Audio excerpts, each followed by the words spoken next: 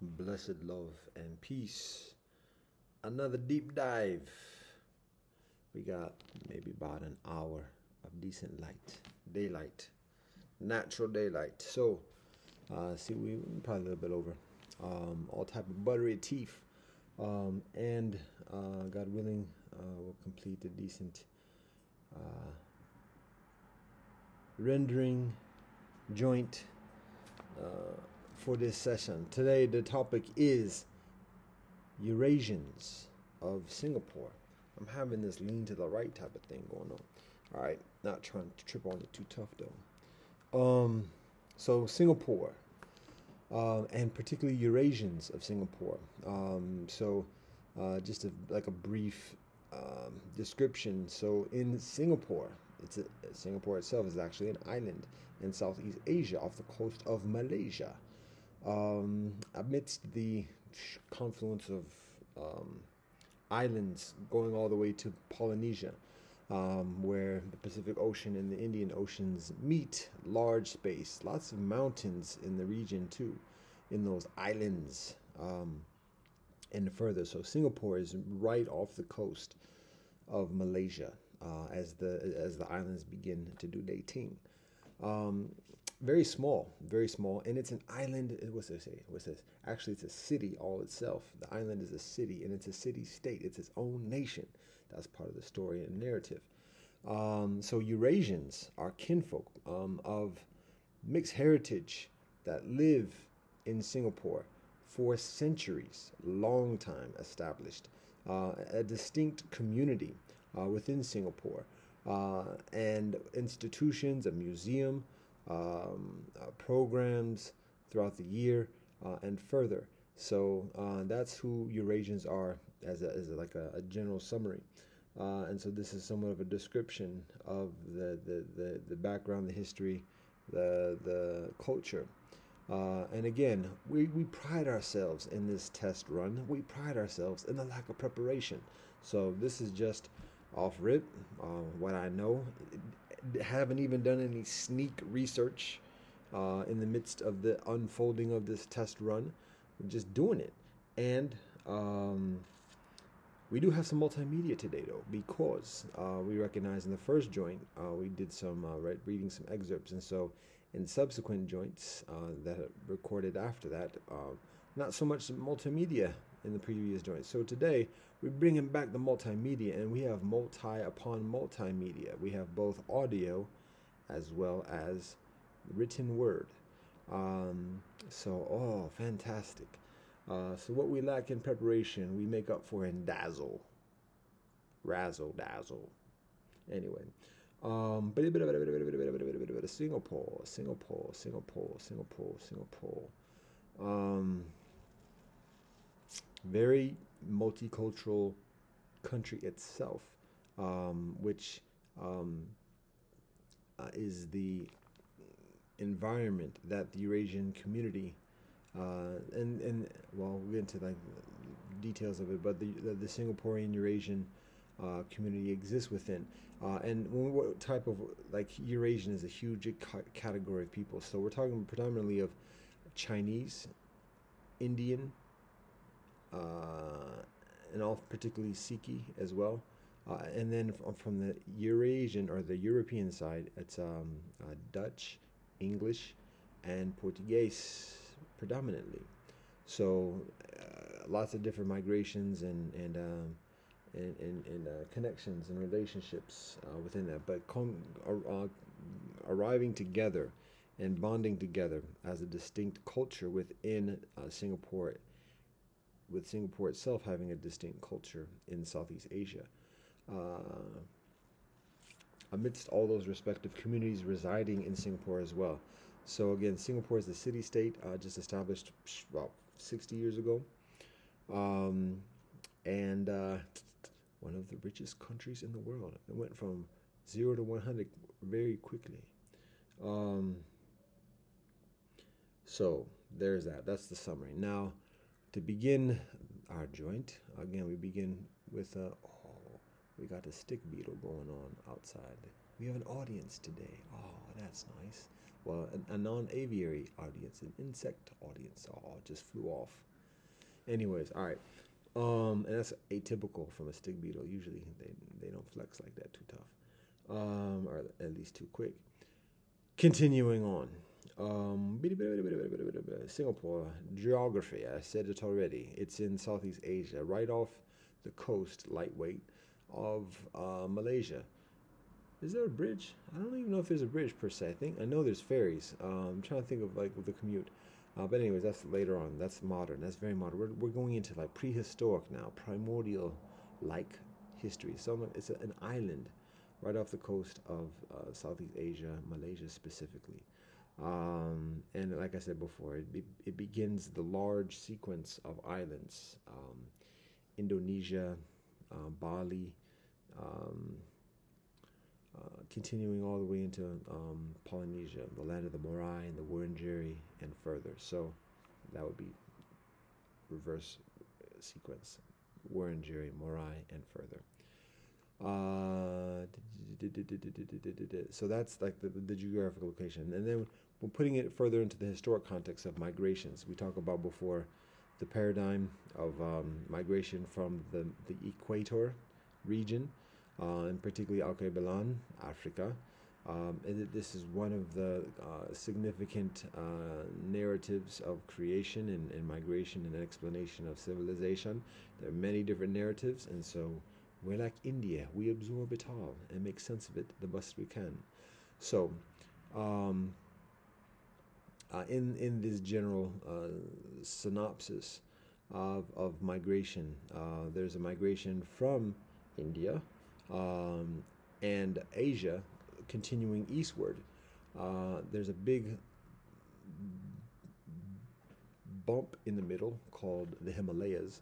So there's a migration northward around, circumambulating towards Siberia and Manchuria and China. And then there's the way through the Indus Valley, through India proper, and then continuing on to the eastern part of the continent, where there exists today Thailand and Cambodia and Vietnam and further. This is the vicinity, Malaysia, and this is the vicinity of Singapore. So kinfolk it is generally understood, and again, there's a number of different explanations, but it's generally understood. People migrate from parts of Asia into the peninsula of Southeast Asia, and then continue on further into the islands, and again, Singapore being one of these, and continuing to all those islands that I mentioned in sequence: Indonesia, the land of the Wurundjeri, the Morai, all the way into the Pacific Islands. And there's described a continuing migration, like back and forth after reaching out into the islands, into the distance. So that's some of the long time history of Singapore. And that being said, again, it's comparatively remote, and there's modest amount of habitation for a duration, and to give some folktale context to this ambiguity, we're going to share one of our first multimedia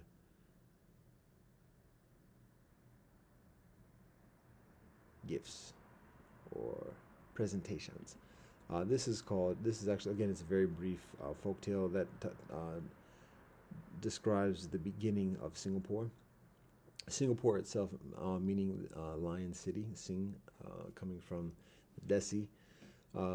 So here's the folktale. This is provided by a website called Asian Folktales. So this is actually gleaned from previous work that we do in terms of accumulating stories from different traditions. So that being said, here's the brief folktale about the beginnings of Singapore. It is said that long, long ago, a prince in Palembang called Sang Nila Utama was bored.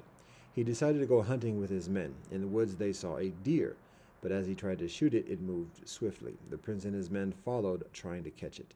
The deer disappeared, but from the hill where it had led them, the prince had a beneficial view of the surrounding islands. Looking out into the distance, Sangnila Uttama saw an island that he had not seen before. It had sands that shimmered white on the beach. "What is that island?" he asked his men. "Tamasik," they answered. "Let us go there," said the prince. As they sailed towards Tamasik, however, a storm arose. The wind blew hard and the waves rose higher and higher. The boat was battered and in danger of capsizing. To lighten the load and help keep it afloat, Sangnila Uttama's men began throwing overboard the cargo they carried. But still the storm grew fiercer. They tried throwing everything that they could possibly manage without. They knew their lives were further important. However, the boat continued to sink. One of his trusted advisors said to Sangnila Uttama, "Throw your crown overboard. It is the heaviest thing left on board." Perhaps the advisor had remembered an old story that said that Sangnila Uttama was one of the descendants of the Sea King's daughter.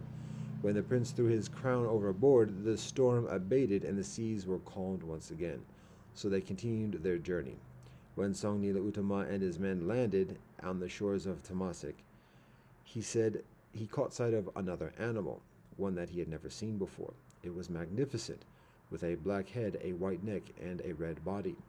It looked deep into the prince's eyes. Then it disappeared from view.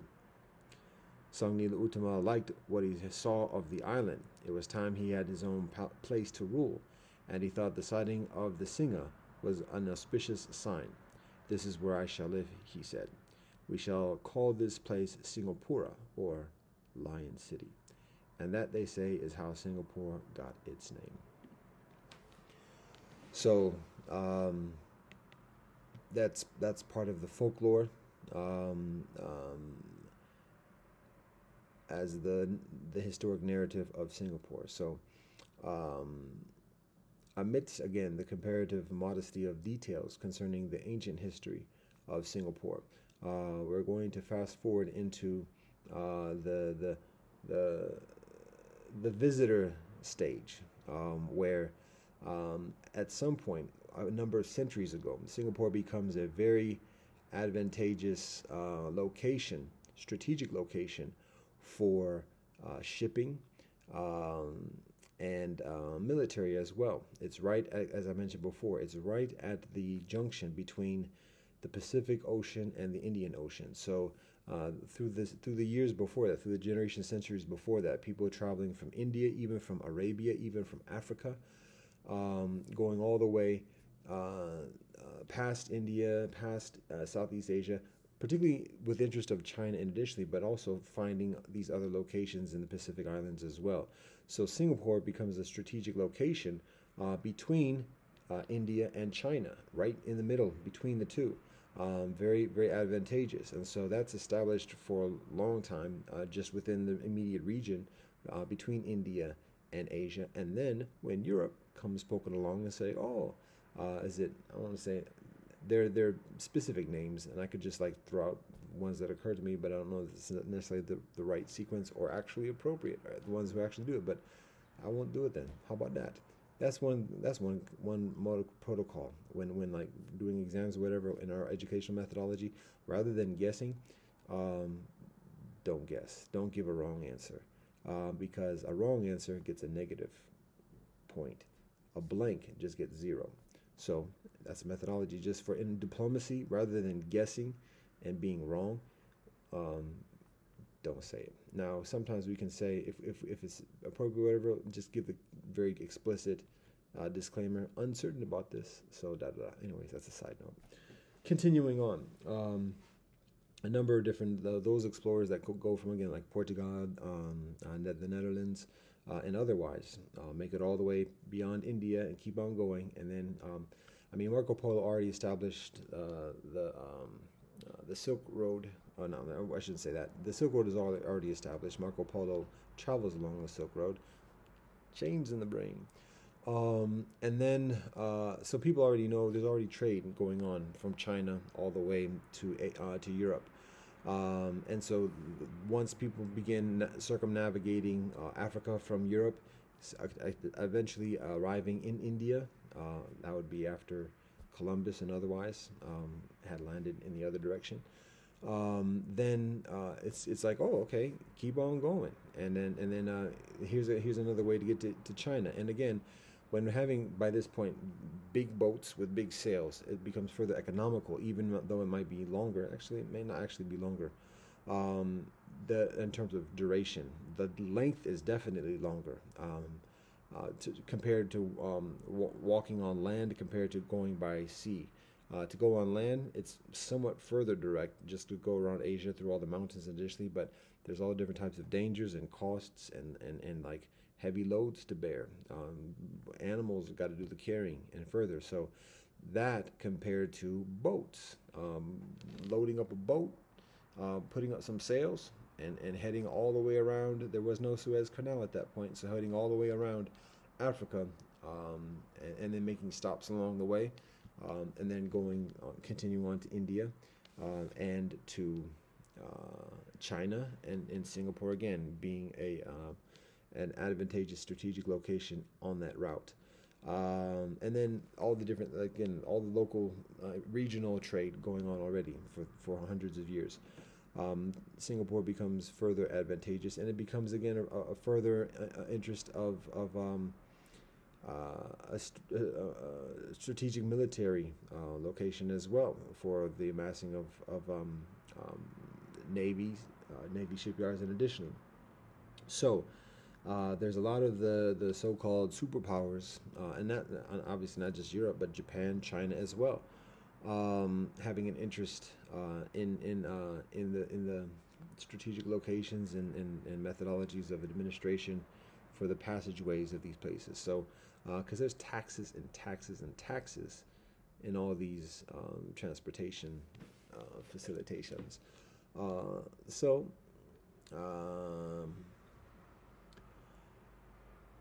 it becomes an increasingly coveted location, and gradually Europeans become increasingly prominent. China is prominent in the region, as well as within Singapore.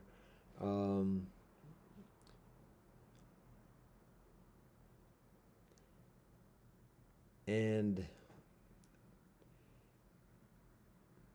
again, this is again without the notes, without the research. This is coming from a very Western kind of bias and in perspective, even involuntarily. Just this because this is what I have available. So the basic like history, like the specific history, is kind of contextualized within the colonial history. The different parts of Europe making different claims concerning Singapore. Like I said, specifically the Dutch and the Portuguese, as I recall most, I recall most readily, and then eventually the English, and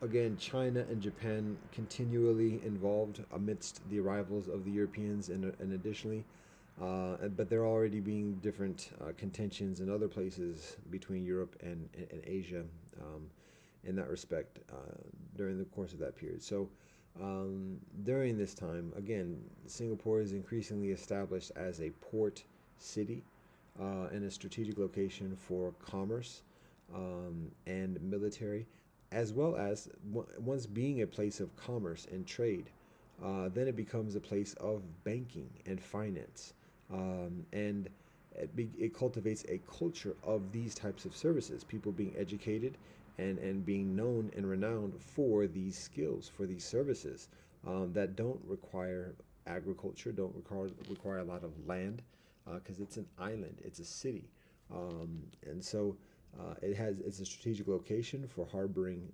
shipping vessels, and then with those arrivals of the ship vessels, then there's commerce, trade, finance, and otherwise. So there are all these occupations that are established, these vocations that are established, and a reputation for efficacy accordingly. So that's part of the history and the legacy and the continuing culture of Singapore today.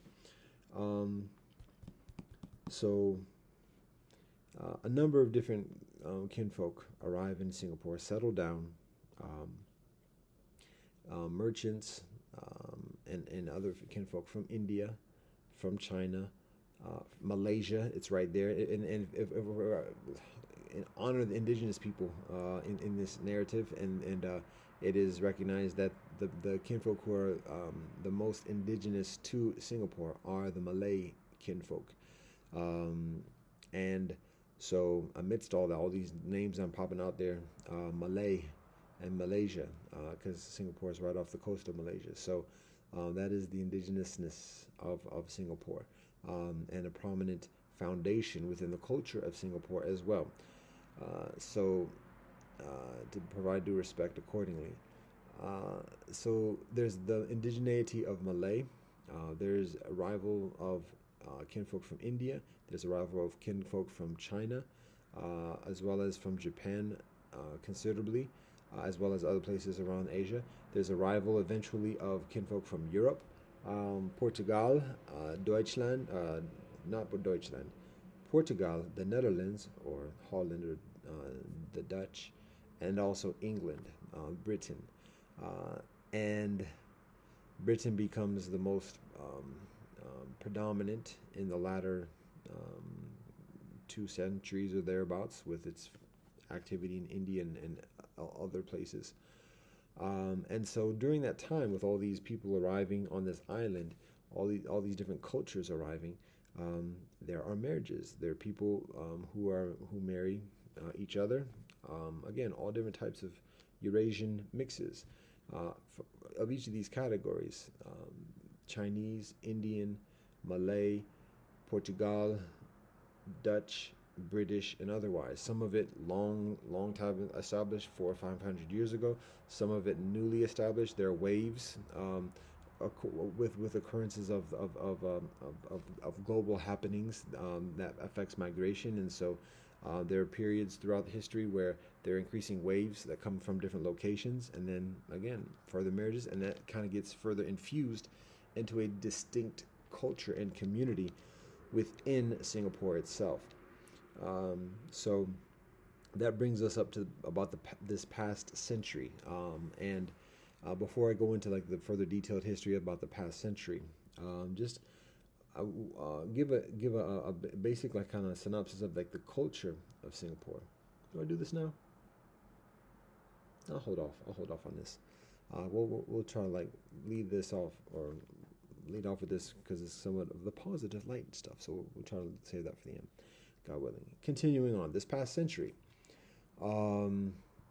So it becomes increasingly contentious as one just looks at like world history, the world wars, the significant increase of migration and mobility of large populations of people, and there's in terms of like the regional politics, the regional geopolitics, there's a considerable Singapore becomes kind of like I won't say a pawn, but like a middle kind of coveted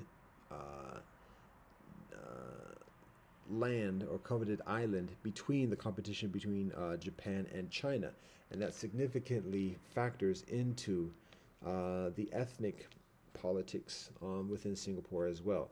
There is a time when, particularly about a century ago, when Japan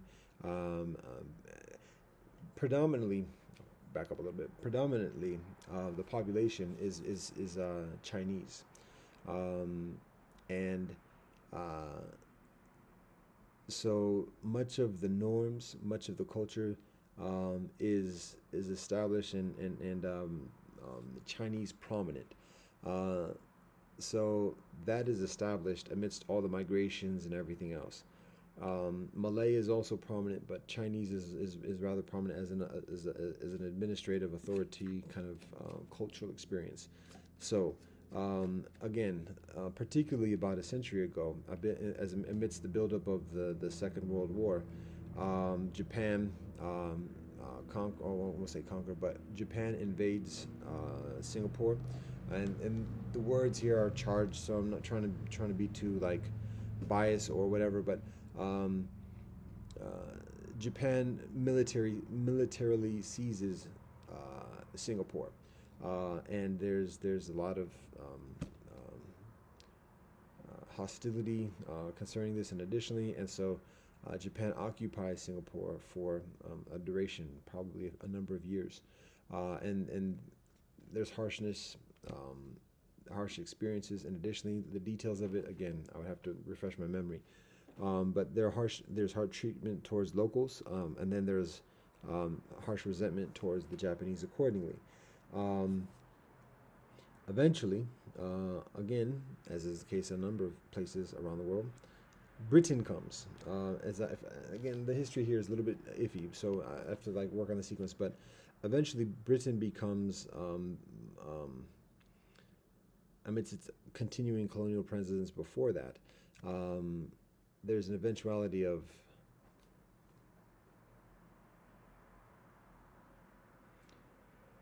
Britain interceding. And during the course of the Second World War, Japan formally leaves Singapore. So whether Singapore becomes a protectorate of the British Crown, that I'm precluded from stating um, absolutely, or stating uh,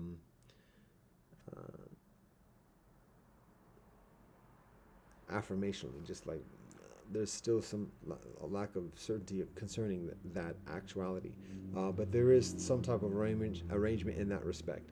Um, so after the Second World War, there's somewhat of an ambiguous period concerning Singapore.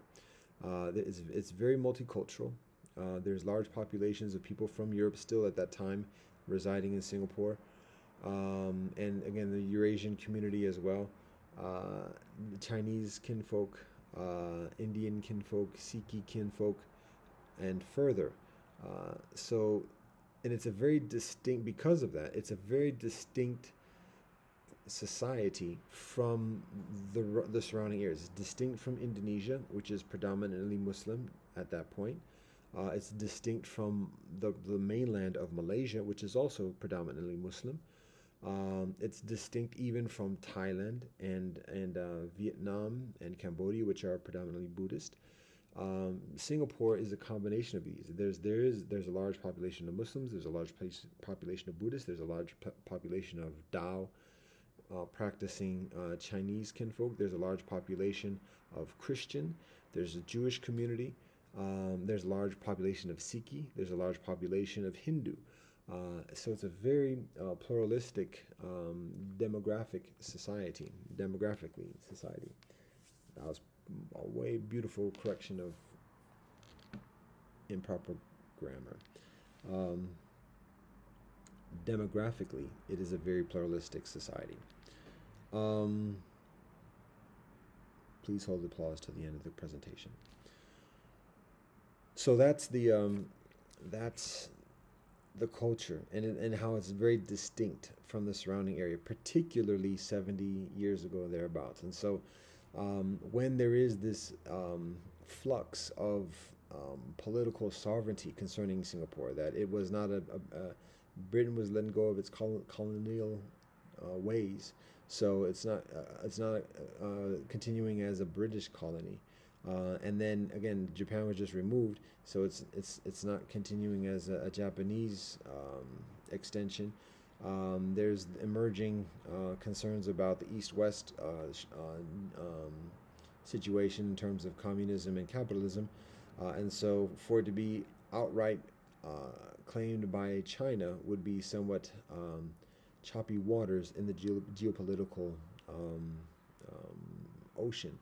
So there was an interest of how to but at the same time, Singapore is doing things, and so there's a very strong interest of it being stable and secure, because it has the know-how and is providing services for all these other giants of civilization or of convention, contemporarily speaking. So one attempt is made for Singapore to join with Malaysia as like a distinct entity of Malaysia, and that is short-lived. It's just very difficult because the culture of Singapore is very different from Malaysia. Malaysia is, like as I mentioned, predominantly Muslim, has a different culture, different norms in terms of just culture and customs and lifestyle. So a lot of the things that are tolerated in Singapore are less of a thing within Islam. So as an official thing.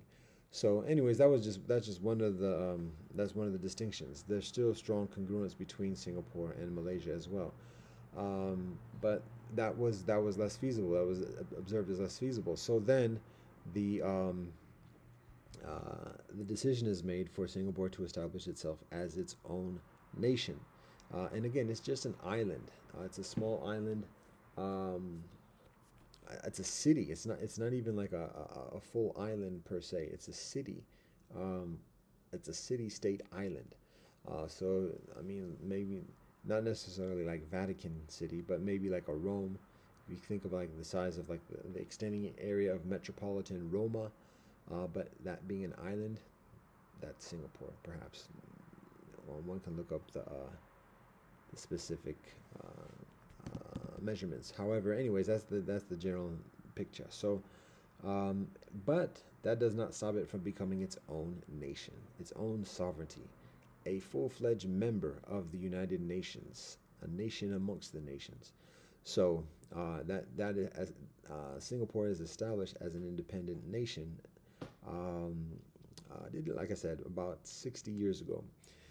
And the first president of Singapore is of Chinese heritage, and becomes a legendary hero of Singapore because he leads Singapore from that experience of flux, of like ambiguity, of being like in the tug of war between all these different entities, into establishing itself as an independent sovereignty, as a distinct culture, with all the different groups that live within Singapore, focusing on a plan of quote unquote what they like to call development. Not they being Singapore, but the world convention. Um, and he's able to motivate. He's able to motivate the populace, and maintain order. Singapore is known for being very strict in terms of law enforcement. I remember growing up in the 80s and 90s. There's the story of a boy who was caught. I think it was either doing graffiti or something like that, and got a thrashing, because that was the penalty. So it was like hard corporal punishment for things in the United States that would, well, depending on who people are, would be kind of like whatever, continue going on. But like I think no chewing gum, stuff like that. So, but meanwhile, the streets are safe, comparatively speaking. It's clean. So, hey, each one gotta find different, well, not different strokes for different folks. To each his own. That is the most appropriate one. Different strokes for different folks. But anyways, I'm just gonna like Heisman that joint. All right. So the president establishes this stability within the society, and encourages kinfolk to be productive to the point that, like I said before, Singapore begins as a non-entity in the world scene in terms of being an independent sovereignty, and then within just a few generations, establishes one of the largest GDPs in the world, like one of the top 10 investors internationally, even within the United States. So I mean, like it's comparable to Switzerland. One could say Switzerland is comparable to Singapore, because that's how like balling Singapore is at this point within the recent generations. And again, the major industries, at least in recent history, is finance, and I mean shipping and otherwise. But a lot, I mean, tech is also big in Singapore. So those things that are, those vocations and occupations that are world influential without requiring a lot of land. Singapore, that's it. And so Singapore has a very high standard of living. Things are very expensive in Singapore. Land, retail, real, residence and places to stay, very expensive, very condensed, like living in Tokyo. And otherwise, I have yet to walk in Tokyo in this life, on this earth, in this temporal realm. However, from what I understand, it's similar in terms of like the compactness. Um, However, there's also very strong social programs in terms of education, health, and otherwise. So there is an underclass, and there are ethnic, essential like soft weight, lightweight, soft apartheid within Singapore. Again, Chinese is the predominant ethnic community, particularly within the hierarchies of society. Um, and many of the people speak either Mandarin or another dialect of Chinese. Uh, the official language, I think, is actually English, and so that's like the common language amongst kinfolk. And each of the other communities speak each one's own language predominantly still. I mean, continuing on, and retains a lot of its each one's own particular culture. India and the different languages from India, Arabic, Eurasian, European languages. English is like the go-to joint. Um, so that's a lot of the a lot of like the general the general gist. And Singapore is doing its own thing. Like when reading the Constitution of the Singapore, like what the requirements are of the president. I think it's actually like no cap, literally. A presidential candidate has to be a millionaire. Serious. Like a presidential candidate has to be a baller, and one of the reasons and the logic behind that is that they have to have own a business or have money and do things for a certain period of years to show that they have the skill set, the acumen to be an administrator and to run a business like running a government. So it's not just a popular politician who's very favorable amongst people, but has no skills in like running this fine crafted machine of Singaporean government. So like just plain no non-apologetic kind of things like that. Like, yo, this is how it is. There's a lot of again, a lot of investment, a lot of relations with the government of China, and there is a lot of private entities that are established through the public domain of the Singaporean government. So the lines are at least the pretenses of lines that might be found in places like in Europe or the United States, where these are hard fast. No, you can't do this, and that's improper church and state or private public boxes or whatever. It seems less applicable or done in a different way. In those boxes and lines in Europe, let's stay away from the commentary, but it's a different way of those nuances. I'll just put it that way. But there is a very strong direct interaction and relationship between the government and private entities, businesses, and ventures. And additionally, Singapore provides consultation to other island countries, particularly within the Caribbean, and additionally about cultivating economics, how to answer infrastructure situations and challenges as an island community. And so it provides ongoing consultation with kinfolk around the world regarding these unique kind of skill sets and challenges and solutions. When I begin my formal studies in pluralism and mixed heritage and interfaith, and additionally, I am immediately drawn. One of the things I do, again, this is over 20 years ago, and there's not a lot of information on the internet available on this. And so amidst the material I am able to find, one of the first things I do is look up, like in just like general registries, like look up societies, nations that have the most pluralistic populations, meaning that at least three prominent populations of people of different ethnicities. So rather than just having like a binary of like 80% and 20%, or 80 and 10 and 1 like where actually one specific characteristic is what nations exist where there's an absence of any one specific ethnic community comprising the majority of the population. So wherever the nation is, any one ethnic group is not greater than 50% of the entire population. What nations are there on this world, in this world, on this earth, that have that qualification? Not many, at least 20 years ago when I look at it. And so the two that I find most prominent, there are a lot that kind of like blur the the lines of that question, like Brazil, pretty much like the Western Hemisphere.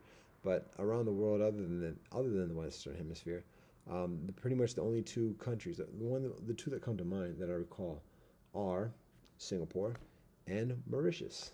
So the two ends of the Indian Ocean. Singapore being on the coast of Southeast Asia, and Mauritius being off in the cut of Southeast Africa. And both similar mixes in terms of Indian, Chinese. Mauritius has somewhat further African, but Indian, Chinese, European, and otherwise. So interesting, that phenomenon, but it's very logical because Mauritius is also on that route amidst the Indian Ocean, Arab as well. So, but it's a unique phenomenon where there's an absence, at least from what I recall 20 years ago, there's an absence of any one particular ethnic group having further than 50% of the population. And that requires that the society itself has some type of skill set to interact with each other. And that even, particularly in the pretenses of a democracy, with notions of majority populations and whatever else as a premise for political influence, there's the necessity of coalition building, not just in terms of like, oh, here's our token, I will give you some attention at this moment, but like, yo, let's try to do something. And so that's something that is interesting that I find about Singapore, just from looking at the mathematics, just from looking at the numbers, the demographics. And when I become further involved in the interfaith movement, I find there's the interreligious organization in Singapore as well that includes representatives of clergy and lay leaders from the different religious communities within Singapore. Again, Jewish, Hindu, Buddhist, Jain, Muslim, Christian, and Sikh, Tao, those being the predominant religious communities, and each one having an established, formidable local community within Singapore as well. And again, retention of language, retention of rituals and practices. So part of the experience from what I observe within Singapore is in the it's not necessarily a melting pot situation or a mixed salad situation. It could be called Rojak. That's one of the national dishes of Singapore, which is a mixed salad that people mix together as part of that symbol of working together. And so in that Rojak of religiosity in Singapore, there is a vibrance. Each one retains a vibrance and authenticity within each one's own tradition as well. Continuing to visit with the original lands and otherwise. So it's other than just like a rote assimilationist kind of paradigm as it can be found in many respects further west in Europe and particularly within the United States. Less of this onus and expectation and imposition of assimilating into kind of like an ambiguity type of situation. So that's one thing. Now, again, that might be the grass being greener, but that's what is observed. And that is what observed in the conditions surrounding the Eurasian community. So the Eurasian community within Singapore has a distinct culture of its own with distinct practices. It is actually, it tends to be, what we observe is, and witness, is that there is a very strong European influence within the Eurasian community. And it's one of the ways of being distinct, or perhaps distinguishing itself, which is two different things, from the either any one particular ethnic group within Singapore, or just an ambiguous kind of experience of multiculturalism within Singapore. So there's a specificity within the culture and tradition, customs and history of the Eurasians within Singapore, the Eurasian society. There are two basic groups, main groups within two prominent Eurasian groups within Singapore. One is called Eurasian Society of Singapore, and I think the other one is called Singaporean Eurasians. What the actual distinction is between the two groups, I'm less inclined to speak to that at this moment. I am aware that there are those two different groups, and it's been that way for a while. The two having, I don't know, I'm uncertain what the confluence is in terms of interaction and membership between the two different groups. And there does seem to be somewhat of a cultural distinction even amongst the two groups. So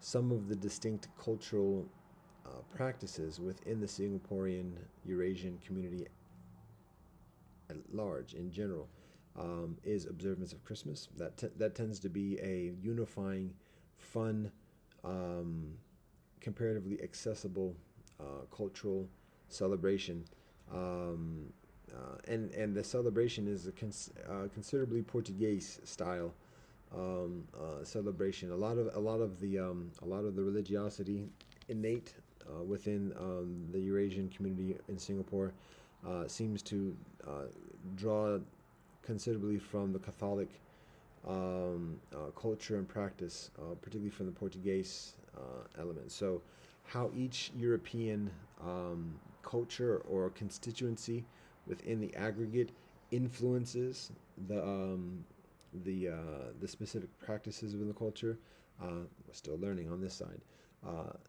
But that's what we observe. There's a actual dance within Eurasian culture in Singapore, and I think it's called the Jingli.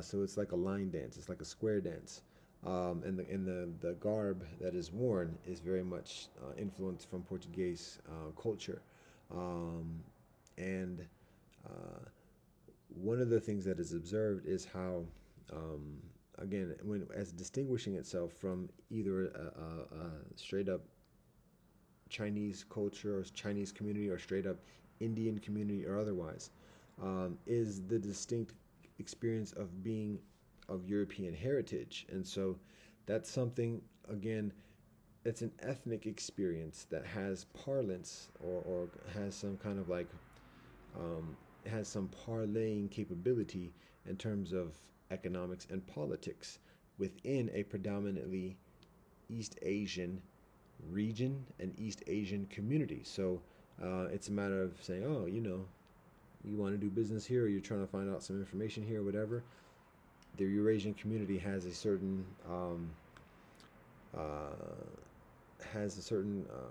chip or whatever in those type of very pragmatic, conventional competitions or leverages or otherwise. And in some ways, well, I mean, there's straight up European kinfolk who live in Singapore as well. And so if people just want to do business with Europeans, people could just go to Europeans. However, there are nuances about, again, being mixed and this and the other. Many Eurasian kinfolk have multilinguist skills, and that is a significant factor in terms of strengths of relationship with the respective communities involved. And they're all different types of mixes. And again, class factors into the different ethnicities as well. So I mentioned Malay being indigenous to Singapore. And in honesty, Malay is essentially treated like a lower class. The Han Chinese is essentially like the hierarchy of society. Europeans are kind of like the honored guests. Then, I mean, maybe, I don't want to like just be very rote or whatever, but just giving people a general idea. Then Indian, Asian, and than Malay, and that being like the general, like societal order or whatever, quote unquote, so to speak. Now, obviously, and so that translates to jobs, that translates to education, that translates to income, that translates to the socioeconomic differentiation within society. And again, it's very high, and it gets very low. The very low still has a lot of social programs made available. However, there is a drastic differentiation within the lifestyles, in addition, and that often plays out along the lines of ethnicity, as is just the nature of life and civilization. The mixed heritage Eurasians, again, with Europeans being the honored guests, Eurasians kind of parlay that middle position of and of like establishing a distinct niche within society, ongoing for generations, and taking on a lot of the political I don't,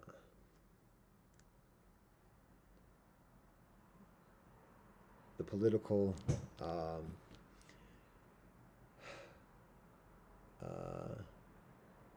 tropes of the higher socioeconomic class. So in the delicate rhetoric when referring to kinfolk of the lower socioeconomic stratosphere. Now that being said, well, so that's what is observed. And again, there are institutions. There are Eurasian institutions. There's a museum, and there are other cultural institutions and establishment within conventional society, offices and otherwise. So there's a strong relationship between the Eurasian community and the conventional leadership within Singapore, and continuing to maintain its distinction, and thrivingness.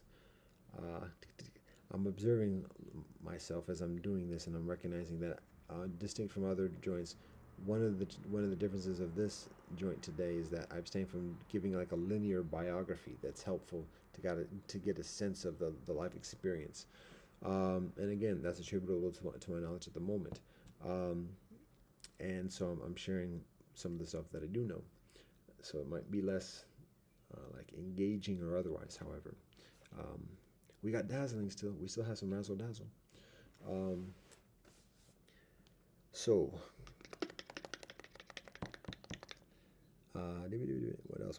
what else? Oh, so it's also beneficial to recognize that quote unquote Eurasians is not the only type of mixed heritage experience within Singapore. Haha, how about that? Because to be honest, I'm uncertain what like the gatekeeping policy is for Eurasians specifically. Um, Generally speaking, it tends to, from what I observe, it tends to be, again, Dutch, British, and Portuguese on one side of the Euro side, and then predominantly Chinese, and perhaps maybe some Sikh or otherwise. And I'm uncertain like how those politics, officially or unofficially, directly or tacitly, factor in to who is considered Eurasian and who is not. Whether if somebody's of Indian ancestry, but then of African ancestry, how does that factor in? Oh, I don't know about the European side. My knowledge is comparatively modest concerning that. So, but there is a distinct culture. It is established within in relationship with the hierarchy of society. So, and because of that, it tends to be further guarding in terms of who is let in, because even just people who say the wrong thing or rock the boat a little bit, that has adverse implications in terms of those relationships within the hierarchy. So I say that because one particular mix or one category demographic that is very relevant and that is very does call things into question is the Malay kinfolk.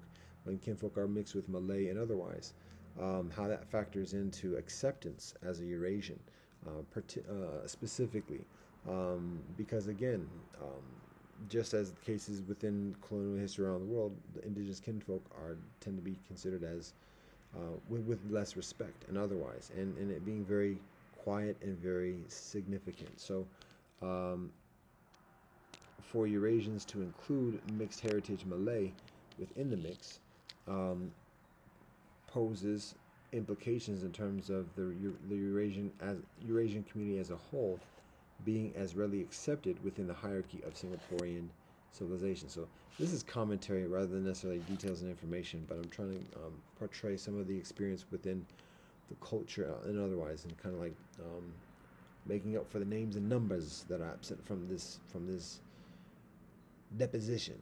So, all right. Before we get into the razzle dazzle, I already mentioned Rojak. That's one of I learned about Rojak many years ago. We even established our form of our own Cuyahoga, Ohio version of Rojak here. That includes beans, black beans, and rice, basmati rice particularly, yams, and corn, and some additional ingredients, curry, tofu as well. So, anyways, that's another story. It's been a while since I had some of that Rojak. It's not that bad actually. Ha ha ha ha. I'll share this one thing. This is like off topic, but it's still on topic. I share the Rojak with kinfolk, dear beautiful kinfolk, who are actually Baha'i. There's a Baha'i community in Singapore as well, it's a beautiful family, and I'm being the host, albeit in a place that's not my place. So, like in the preparations, I have a lot of quote unquote excuses, but it wasn't properly shared. It wasn't properly hosted, I should say. It wasn't properly provided. So, made the best of do. But it was a Shabbat dinner of all things, and the challah didn't get fully baked and everything else like that. And I'm hurrying to complete it. It's already past candlelighting time. And that's a whole nother situation. But anyways, point is, like, at some point, we had like a deconstructed Rojak. Like all the different ingredients for the Rojak are provided in different bowls, because like it takes steps to get to acclimated to our style of Rojak. So anyways, one of the sistren, the nieces, young sistren, very, very beautiful and polite, just very respectfully asks me about one of the ingredients. And asks if it's a carrot, because it's orange and it's crunchy. And I say, oh no, that's a sweet potato. It just hasn't been cooked all the way. Ha ha ha ha. Anyways, classic. Anyway, all right, that's it. But that was inspired by Singaporean multiculturalism and the Rojak culture. So practice. Oh, such patience too from the kinfolk too. Beautiful patience for it all. So, and we actually had a beautiful dinner, conversation and song. So, all right, lifting of spirits. So, Baruch Hashem, Alhamdulillah, Hallelujah, Jayom, Shishe, Mado. So, anything else to share on this thing about Singapore before we get to the razzle dazzle?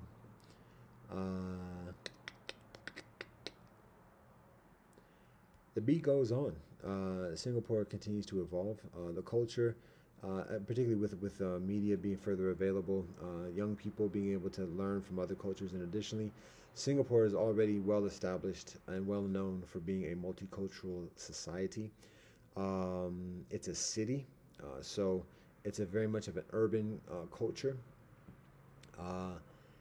and for better and for worse. And there's the shishi glamour lifestyle, and then there's like the plain hawker get some food lifestyle.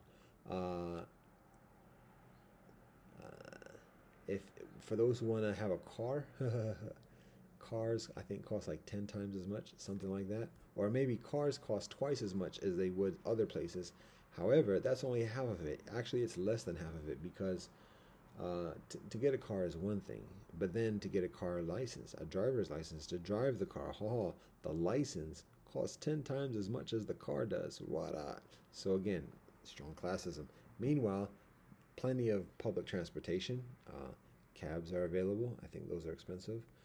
So there's still ways of getting around. And again, there's a social type of a lot of the social policy in terms of health, education, safety, um, um, caring for vulnerable within society and otherwise. So within that type of culture, there's easier, just generally easier to have some type of um, relationship with neighbors and reconciliation with kinfolk who are different from oneself. So um, that is some of the general experience of Singapore as a multicultural society, and then the Eurasians of Singapore as a distinct group, as a distinct community for many generations, for hundreds of years within Singapore.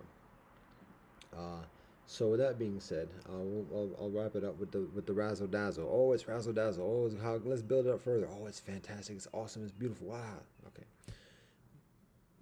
Anyway, all right. So this is actually a song, and I'm uncertain if this is going to get blocked for copyright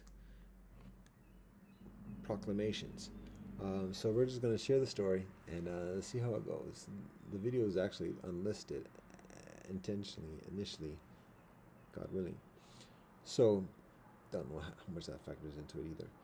But anyway, here's the story. So about 20 years ago, actually, thereabouts, I find out about a music company, a music like label that provides quote unquote world music. Now, the term world music for many people is cringe because people get ideas of like just fake plastic aesthetics of culture that are essentially exploitational, either self-exploitational or appropriation or otherwise.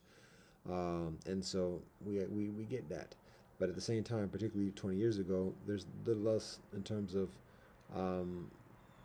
knowing where to go to find music, authentic music and otherwise. So Putumayo Music has this collection of albums that tend to be regional specific, tend to be even just like specific according to a nation or a region: Africa, Asia, different countries within each, Europe, Middle East, native areas, native lands of this hemisphere.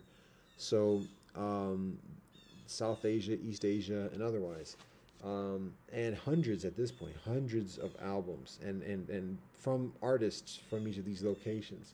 So there's a certain authenticity amidst all the legitimate scrutiny and otherwise. So all that being said, I'm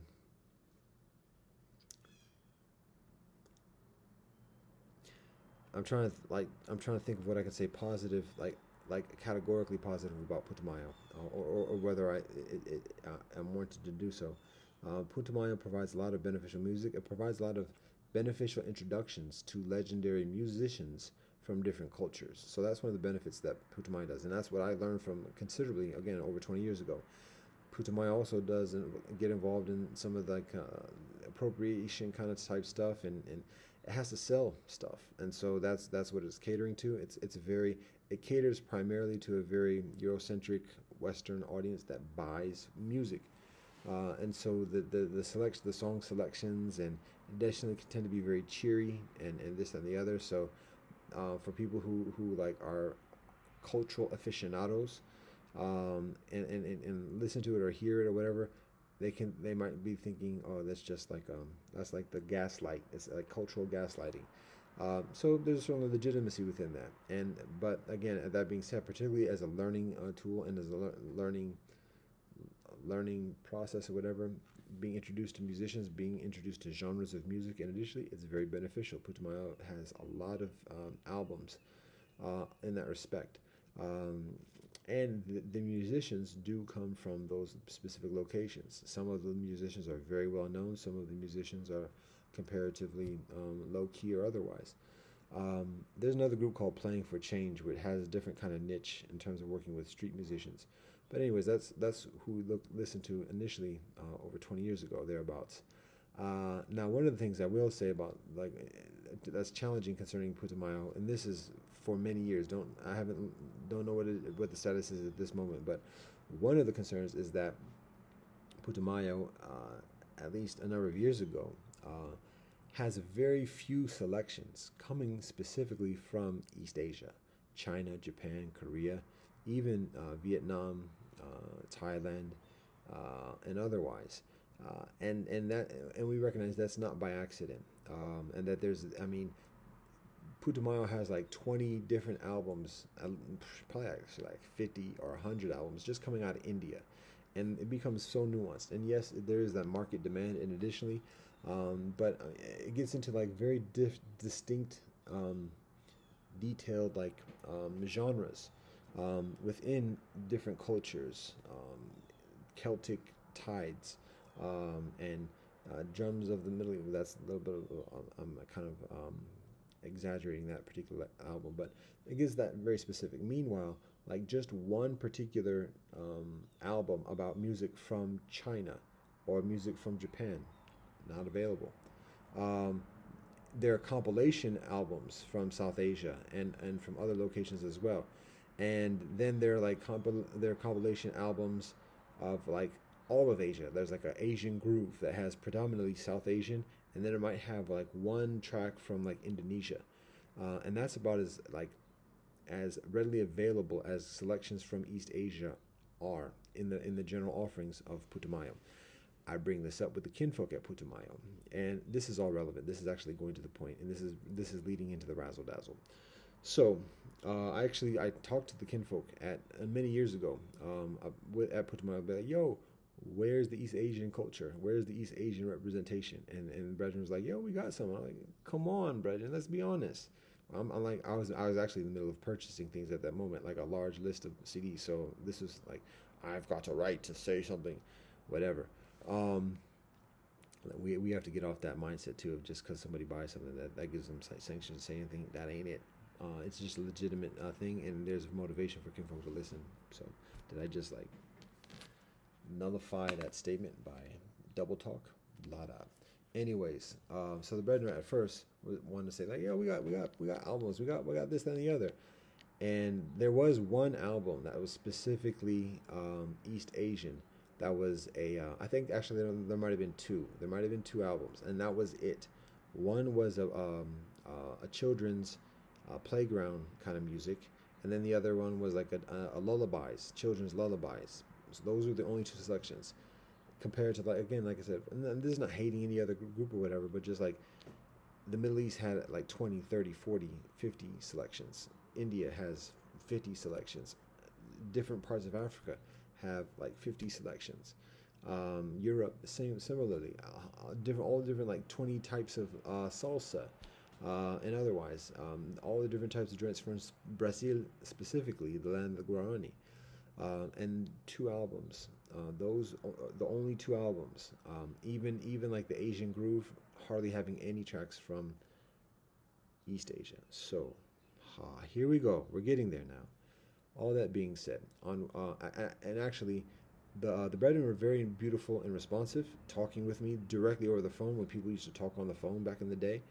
And he sends me a list, the off menu, the list off menu, whatever, of like even further tracks like off that are off printing or whatever that were still available from the inventory of things that they weren't offering on the website at that moment. And so he sent me the list of like all these other albums. And so from that, there was a couple additional ones that I find.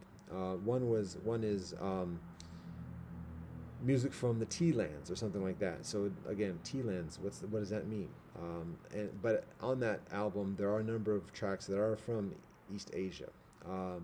And I think there was one other one. So we continue on to facilitate the acquisition of those two additional CDs. And on one of those CDs, there is the track that I'm about to share, God willing. And after all that, I should remember the name of it, shouldn't I? I've been listening to it for nearly 20 years. It is called Kong Mandor. And so, actually, to be honest, the details of it, and additionally, I know less about. What I do know is that it's a melodic tune. It's like an easygoing, kind of like just like gentle breezy kind of thing. And so it is a regular fixture within many of my playlists for many years at this point. And as is the case with much of the personal or the multiculturalism that I experience here, it becomes challenging because we know of few other people who know the same songs that we do. We listen to songs from around the world that are popular amongst many other people around the world, but in terms of here in Ohio, cats ain't listening to this stuff, too tough. So when we hear something we enjoy and we want to talk with somebody about it, and like just like we talk about music, less available. And if it might be, if I meet somebody who's a student or whatever, and I say, oh yeah, do you know about so and so? Oh yeah, fantastic. And then I'll say, well, what about so and so from this place? And they'll, nope. So anyways, that's just the scene right here. One of the challenges. Oh dear, so sad. But anyways, all that being said, sad, see, Kang Mang Dur is one of these songs of just like being mellow. It's just a chill song or whatever. It's kind of like, it's just, again, it sounds like a child song. So it's very plain and simple, but it's like, it's very soothing. It's just very calming. And again, when it's included within a playlist of other songs of similar and complementary nature, it has it's a beautiful thing. That's frustrating because there are a few people that I can talk with about this song. So anyways, and there are many songs like that, musicians and concerts and otherwise. So all that being said, what I'm gonna do here, right here, right here, is play a segment of that song, Razzle Dazzle. That might cost the posting of this joint. All right, so this is again, Kang Mang Dur. Even the playing of it, I'm without the details about the musicians and otherwise. And I try to be fastidious about that, but at the moment it's unavailable. So I'm just gonna play the song, just a part of it, just to get a sense of the tune.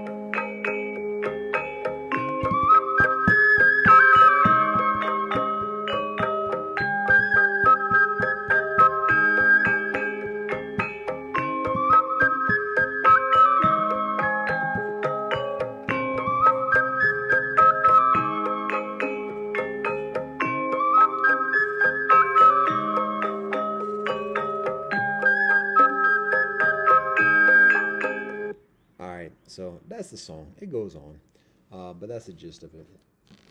And so I listened to that for going on 20 years at this point.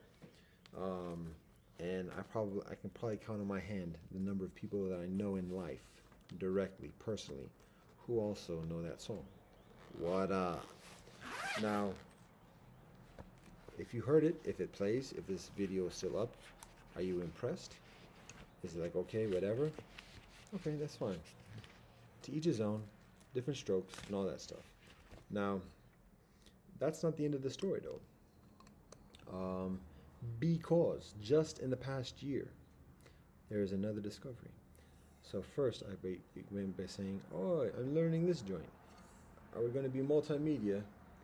Proper multimedia.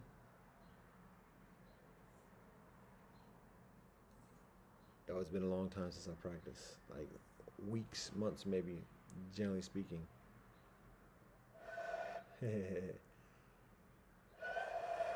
Wheezies. Let's do some type of representation here.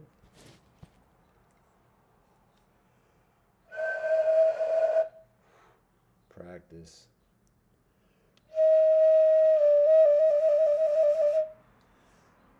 We're just gonna leave it like that. It's gonna clean it up the best right there. So I actually do learn some songs, one of which is Kong Mang Dur, at least the beginning melody on this joint.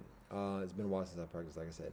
Yo, we gotta practice and keep practice. That goes for everything in life: language, eating, all things. We gotta keep practice if we want to keep it up. So, anyways, this is one of the instruments that I'm learning. Slowly, surely, Jill Scott. Um, so, I got a nice DZ lesson from kinfolk here as well. Um, Now, Dietze. Now, all that being said, point here is this. About a year ago, when I'm looking for lessons or examples of the kinfolk playing Dietze online, I find nothing less than the Singaporean Dietze Society. And it just so happens that at that moment, again, about a year ago, maybe been 2 years ago now, amidst the arrival of the Lunar New Year, the Singapore Dietze Society completes a project of recordings of members of the society playing the Dietze and wishing people a Happy New Year. So, one of those recordings, many fantastic recordings, beautiful kinfolk sharing beautiful music in those recordings, such riches, tremendous riches. That's where we at today. And we're talking about world music. That's where we at. Traditional music of the world, finding the local musicians who are representing and continuing on the culture. That's the riches. We like, all right. Anyways, so the Singapore Dietze Society provides a very generous gift in sharing these recordings, and one of those recordings includes a quartet of young brethren. And it appears that three of the brethren are Chinese, perhaps Han, and one of the brethren is Malay. Haha, how about that? We got multiculturalism going on. And so there's a video. All the recordings are video recordings, so it's a video recording of the actual music being played, which is very valuable to see the instrumentation, to see how it's played, and additionally. And so in this recording, I'm only going to play the audio because the tech skills, I don't do editing too tough on these joints. And again, this is a test run for the deep dives, the mixed heritage, world history deep dive. So the editing proclivities at the moment are going to be very modest. So we're just getting audio right now. But there is a video to this, and it is beneficial to see the video because all the sounds are coming either from musical instruments or the musicians themselves. So there's no recordings, there's no digital overdubs or anything else like that. This is all like acoustic. Well, kind of, sort of. It's recorded, but it's recorded from acoustic. The sounds of the sea, the birds, and all that. What up? So two brethren on the Dietze, one brethren on percussions, which includes either looks like probably the xylophone as well as drums, and then the other brethren, who is Malay, is also on percussions, which includes what some kinfolk might see or whatever as a rain stick, but it's a different type of device, but then also some hand drums as well. So anyways, those are the four brethren who are recording this music, and I'm just going to play it, let it speak for itself, and let the relationship share itself.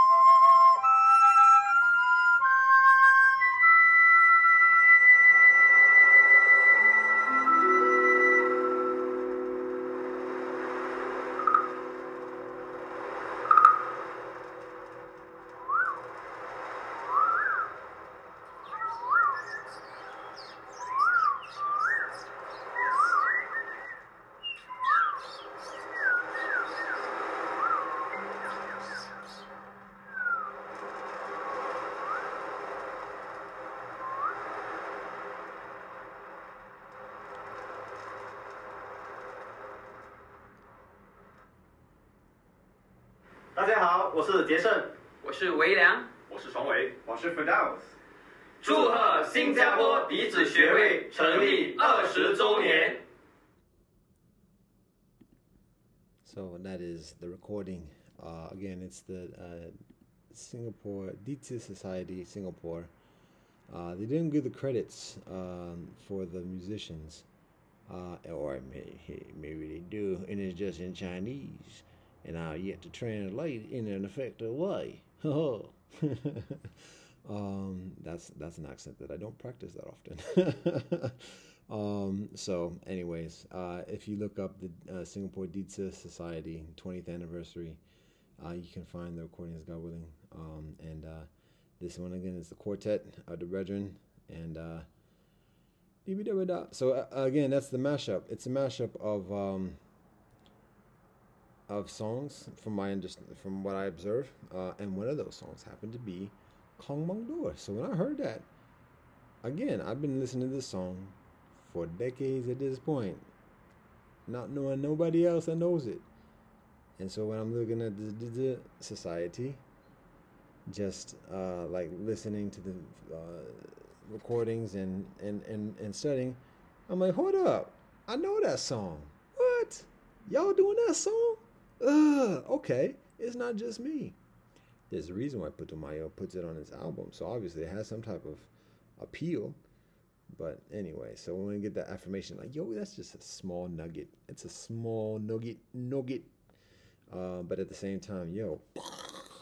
And anyway, so that's the joint. And again, particularly if you listen to the end of it, you can see the instruments, like that sound that waves on the ground, on the shore sound.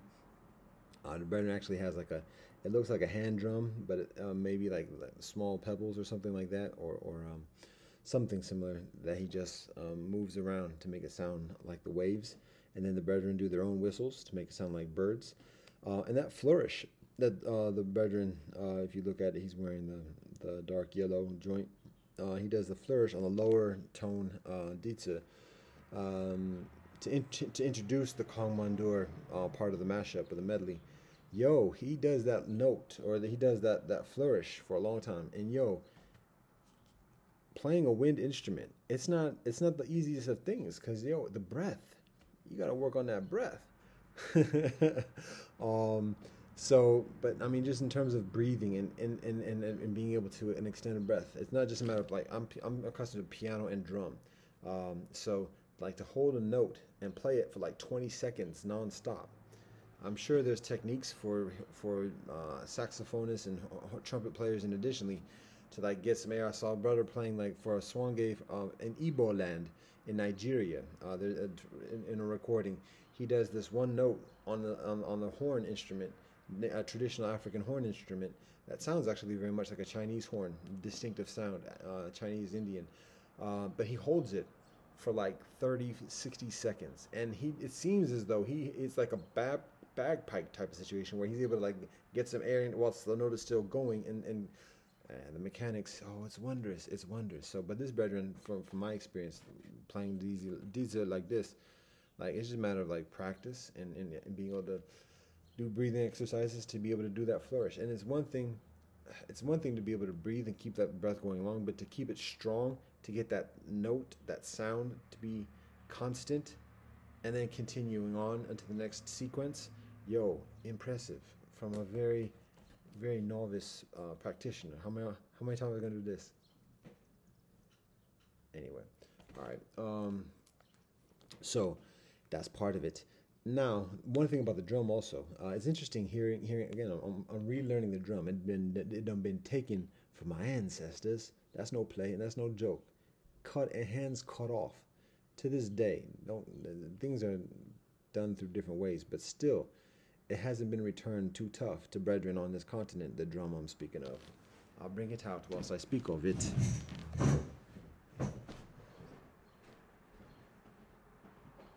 I thought we were talking about Eurasian, and here's a djembe.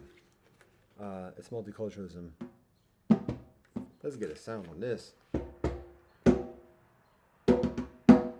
Anyway, point here is this. When listening to the drum, even I study the drum at this point considerably when when I have availability. One things we can recognize, people talk about it very easily. Drum is like one of the first instruments kinfolk learn. Silence is probably up there. But drum, it's the heartbeat. We learned that before we were even born. We learned the drum. How about that? That's facts. Everybody, one way or another, to this day, and even where science is today. So we learn about that, the heartbeat. And it brings us back to that experience. That's part of the power and the strength of the drum. Now, that being said, obviously there are all different types of ways, all different types of drums, and all different types of ways of playing the drum. We talk about traditional drumming, again, from Africa, West Africa particularly, but also East Asia, India, native drumming, and additionally. What we observe, and what I observe in my studies, is that we can see animals. And the different stylings of drumming, like when we listen to this drumming here of the Singaporean brethren with the Dizi Society, there's a very distinct East Asian Chinese drum, and they're two different sounds. One is like a horse, like trotting, or not trotting, trotting, like that, and then there's like the further active drumming, and this is a lot with a lot of Chinese music, but that and that sounds like galloping horses.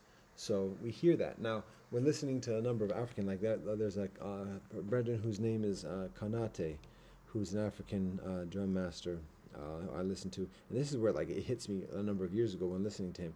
Like he tells a story just through the drum, and that's part of African history. That's part of African culture.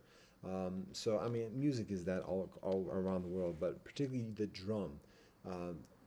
Stories just through the drumming, and so this I could hear it so clearly.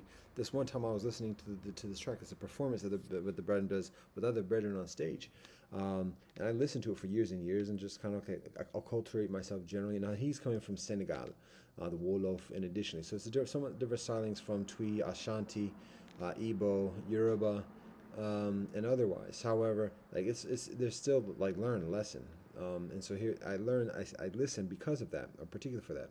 And then one occasion I'm listening to it, and all of a sudden, like I could just see it plain as day. It's like, I won't liken it to the Prophet Muhammad sallallahu alaihi wasallam, like reading all of a sudden, but it was like that kind of like, yo, I've been listening to this the whole time, and all of a sudden it just hit me.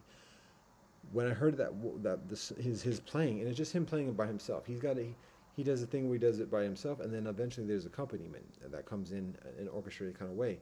But when he's doing it by himself, I could hear what he's playing. Now, this might be subject to interpretation or whatever else, but literally I could see a goat, like a goat learning to walk and prance around, and additionally, by the way he was playing the drum.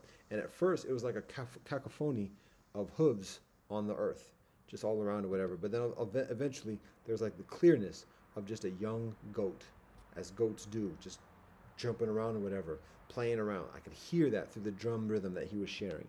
And then when hearing that, he brings in other animals as well by the different rhythms that he plays on the drum. And when everybody else joins in, again, I was just like, wow. Not a word was spoken, and I just got that whole thing just from that. And again, it's remembering, because that's where we come from, kinfolk of African ancestry. And that's one of the things that was intentionally punished for having a literacy of, not even to this day. So I thank the Most High for hearing it, and again, encouraged to learn and study further. So again, now that hearing that, I can hear kinfolk when playing from Africa, hearing the hooves of what it's like, because I've been in the nature reserves where the animals run wild, where they run not wild, free, and I remember like what it feels like to feel the hooves of zebra on the ground, on the dry ground in Botswana and Namibia. Am I pushing it that way? There's probably a reserve in Namibia. It was dry season, so I remember like hearing the hooves. So those things that one hears on National Geographic, maybe kind of sort of, like I know what that feels like, lightweight. And again, all thanks and praise the Most High. And then when I hear the drum, I'm like, yo, okay, I see. Now when I hear that, and I hear like the drumming from India, that distinct thing, I see the elephants. I feel like that wet, warm, like hot air, and the big ear elephants just coming in, and it's like, come on, y'all. It's so obvious and so beautiful. And then again, the trotting hooves from the Chinese rhythms, and then the gap from the dry lands and grasslands and further of China. So and then it translates into the dance. Like again, like watching Tibetan dances. With the flowing like birds in the prairies in the Tibetan plateau. It's like so natural. And then like going back to native heritage, the two step, listening and watching Lumi, giving the calls from the rainforest of the west coast of this continent, and the rain, shared through the wardrobe. And the trees. So, anyways, music is an awesome thing. It's a beautiful and profound way to connect. And so, it has a literacy all of its own that children probably have much further proclivity and fluency within.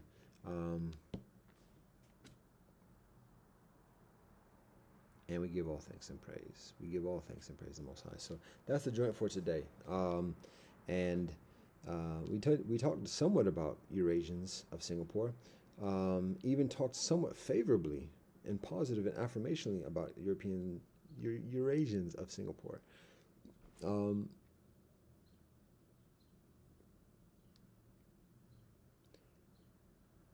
trying to think of like anything like of like a cheery positive note. It's a very interesting culture. And this is going a little bit away from the proper like group of Eurasian Society of Singapore or Singaporean Eurasians, and just like listening to the Singaporean culture, because there are a lot of media groups, a lot of media projects on YouTube from Singaporean youth, and hearing like what Singaporean youth are talking about. I listened to that for a number of years, for a while. It's been a while since because I'm off the internet, generally speaking, so I don't watch things as much as I used to. But listening to kinfolk talk about Singaporean culture, about what the youth think about and what the youth are doing, the jokes, the vulgarities, the redemptive empathy, and further. There's one can call it very Western, and there might be a bias in that respect in terms of what's being presented and then what's being shared, particularly all the way over here to the West. But at the same time, things are getting beyond just a notion of being Western, because things are becoming further just like internet culture, and beyond specific attributability or exclusive attributability. How about that? Say that 5 times fast. Not too cuff or tough.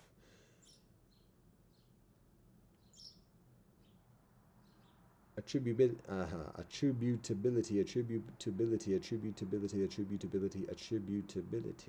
Maybe not fast enough, but it's done. To the world culture, and a world culture that's feeding itself from coast to coast, from continent to continent, hemisphere to hemisphere, class to class, varna to varna, ethnicity to ethnicity, religion to religion, and otherwise. So, and the reason why I say this is because many of the kinfolk are mixed, are Eurasian, and a lot of the topics that the kinfolk address involve specifically the mixed heritage experience. Whether the kinfolk who are mixed heritage featured in those interviews and programs are part of the Eurasian Society properly or otherwise, I know less about. I know less about the details about that. I do know that many of the kinfolk who are featured in that are actually also mixed Malay. And again, that factors into those distinctions. And again, the Eurasians of Singapore are not just a specific kind of, are not just a general mixed heritage. It's a specific, unique cultural and custom and rituals. It has certain linguistic implications, Again, there's a strong Eurocentric kind of Christian, particularly with Christmas, foundational kind of presumption or like a commonality, and it's interesting phenomenon of how that it's a distinct characteristic from the quote unquote norm or the mainstream of Singaporean society, which is Chinese Han.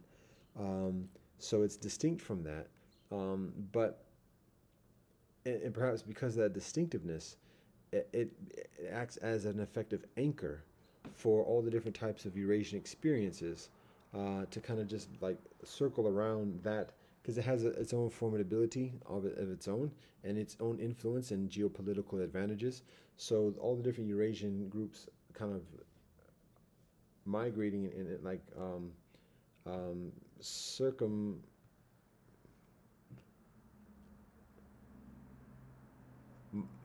circumambulating or whatever. I'm trying to think of the right word and get a little bit late now. We're only almost 2 hours into this joint.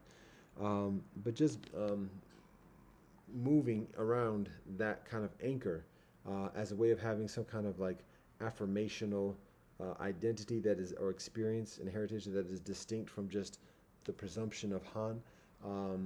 And even if kinfolk aren't necessarily the most active in terms of being a Christian practitioner or otherwise, culturally it's a way of having a tangible, geopolitically advantageous identifying factor that connects other Eurasians with each other, even if one is from Portugal and one is from the Netherlands, one is from Britain. There's still that kind of general kind of cosmopolitan kind of connector, and there's in that distinction from the mainstream, there's a further liberty of like being one's own self. And so there's a distinct history, there's distinct personages and legends within the Eurasian experience that factors into it as well. I mentioned the jingli dance, the line dance, and that becomes a cultural trait to share with the rest of Singapore, of a distinct Eurasian experience that people can learn. There's a video I've seen about a sister in hijab sitting in the audience watching the jingli and seeing people learn how to do that line dance. Now again, where that levels in terms of haram and otherwise, that's going to differ on the imam we ask or otherwise. But anyways, point is, like, it's a something that the mixed community, the mixed heritage community, the Eurasian community in Singapore brings to the table of Singaporean culture, that's distinct and also advantageous for the rest of Singapore to have some literacy concerning. And again, there's institutional framework within the Eurasian society. There's the museum, and then the museum is a center of culture. It's an activity, a center of activity, gathering, and otherwise. So there's a formidable staying power of the Eurasian community within Singapore, and with the diplomatic acculturations and navigations of convention. So I share that entire joint without saying the name of any one particular specific Eurasian kinfolk. Wada. Yes. Not intentionally, but again, it's according to the knowledge that I have. What I can provide is that, well, nah, I'm just going to leave it at that. So I try to conclude on a very positive and high-spirited note, but this intrinsic self-deprecation, every time I think I'm out, it keeps calling me back in. So anyways, that being said, we give thanks and praise to the Most High for the energy and the information and the inclination and the perspiration. Blessed love and peace. Rastafari.